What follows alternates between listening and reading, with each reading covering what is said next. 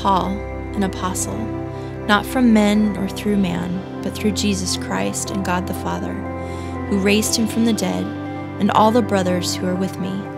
To the churches of Galatia, grace to you and peace from God our Father and the Lord Jesus Christ, who gave himself for our sins to deliver us from the present evil age, according to the will of our God and Father, to whom be the glory forever and ever.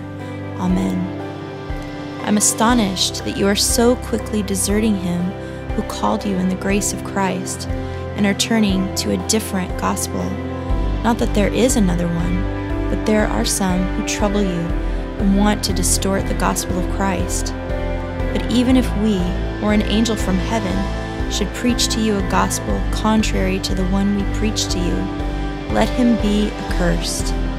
As we have said before, so now I say again, if anyone is preaching to you a gospel contrary to the one you received, let him be accursed. For am I now seeking the approval of man or of God? Or am I trying to please man? If I were still trying to please man, I would not be a servant